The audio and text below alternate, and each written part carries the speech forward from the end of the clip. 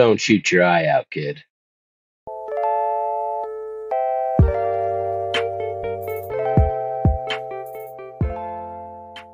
Pew, pew, pew, pew, pew, pew, pew, pew, pew, pew. Hey guys, this week we're going through the Taurus 856. We'll be covering some of the common malfunctions you might see, and we'll also be doing the rifling for this weapon and checking the twist rate. The references for this video will be below. As always, we have our iPro on, we have a clear workspace with no ammo, and we have clear weapons. So we'll see you in a minute. Alright guys, let's go ahead and go over safety for this week. First of all, we have no ammo in our workspace, everything is locked away. Next, we'll be donning our iPro, and we'll be using our iPro for the remainder of this video.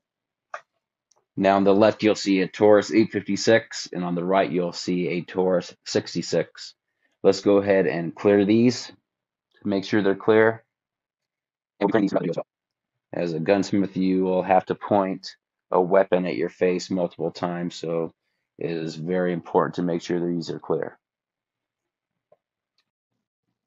Let's go ahead and talk about the tools we'll be using for this week.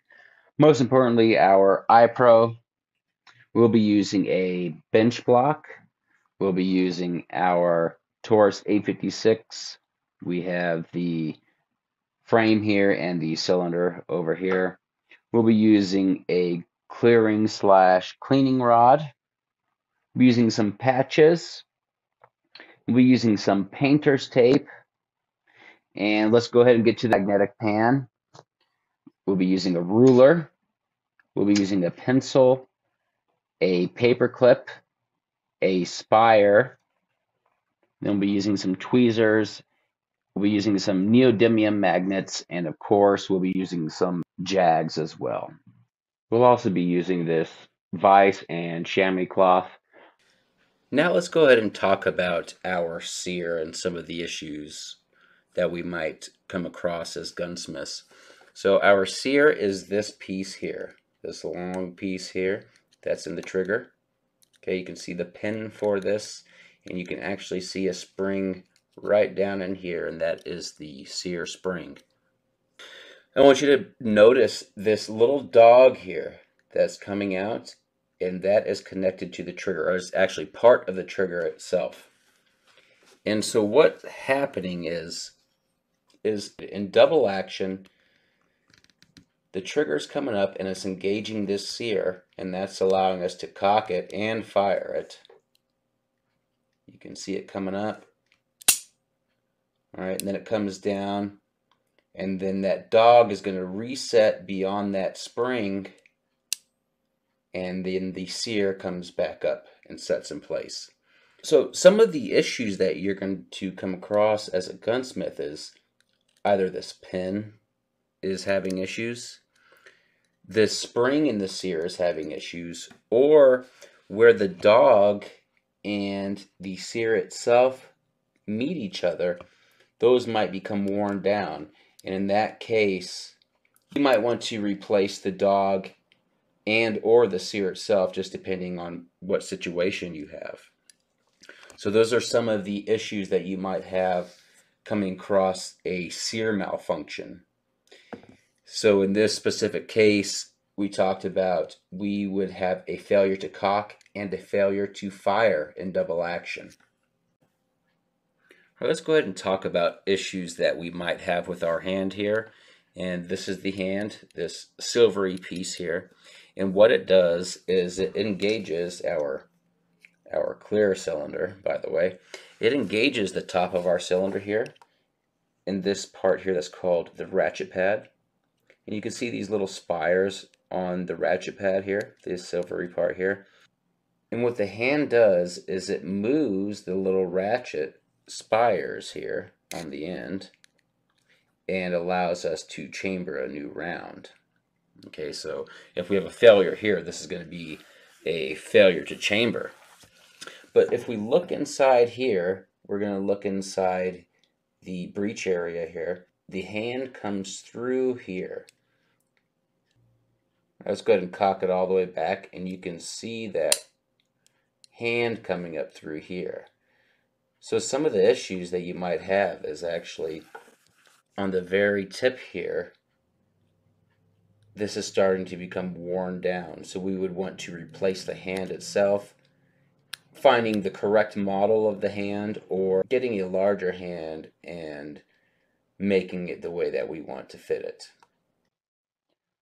So what our cylinder stop does is it is what's locking and unlocking our cylinder itself. As you can see in our cylinder, we have these little notches here, and that is where the cylinder stop is going into. So you can see as it comes up, in this example, we have the spring here, as we talked about before. The spring is pushing in through here and is pushing up on the cylinder, which is locking it in place. So a problem here would be a failure to lock or a failure to unlock, depending on what's happening. So a few issues that you can run across are, one, this spring being an issue, which in case in this case, you would have to change the spring here. In a case like this other 66 that doesn't have a spring, you would have to check the spring that's in the frame itself, or maybe even this plunger here, or same with the plunger on this one. Another issue you could run across is the rounding down of the top of the cylinder stop itself, or there might be a timing issue, or these are actually the grooves in the cylinder itself are running down as well. So those are some of the issues you can run across with a cylinder stop. Lastly, we're going to talk about some of the issues we might come across with the hammer strut, or in this case, we're going to talk about the mainspring assembly, which is this three-part piece here. You can see this is the hammer strut, also known as the mainspring center pin. And then we have the mainspring here itself, and then at the very bottom, we have the mainspring plate. Okay, so what we're going to do is we're going to just take it out so we can get a closer look at it.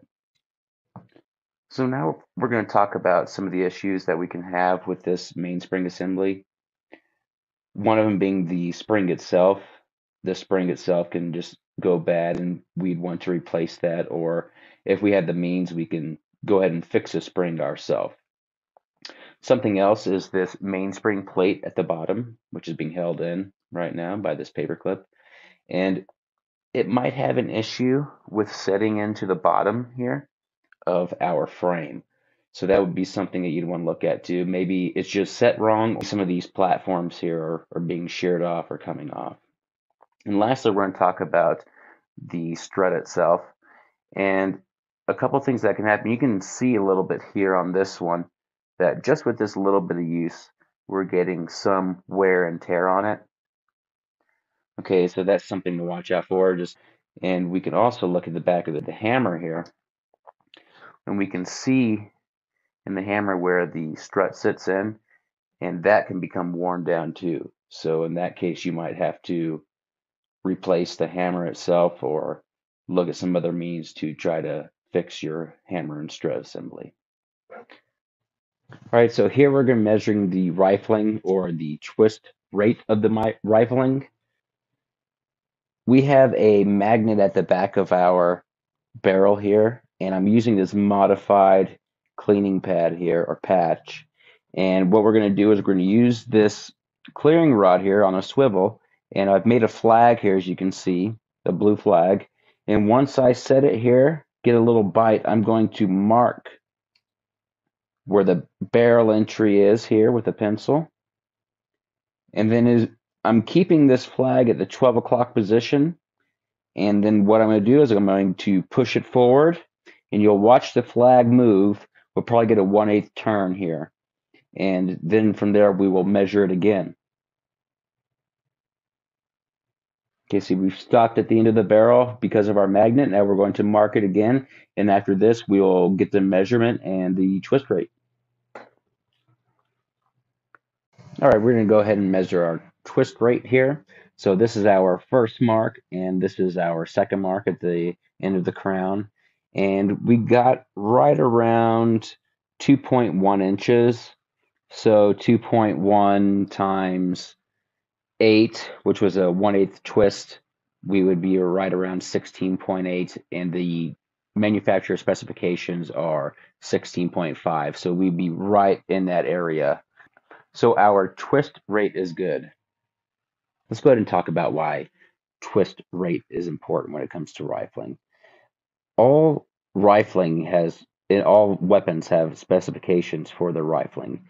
If they fall out of line, whether it be damage to the rifling or someone using an improper round, we need to know that. So as gunsmiths, we have to go through, check the rifling for ourselves, and see if there is actually new barrel needed.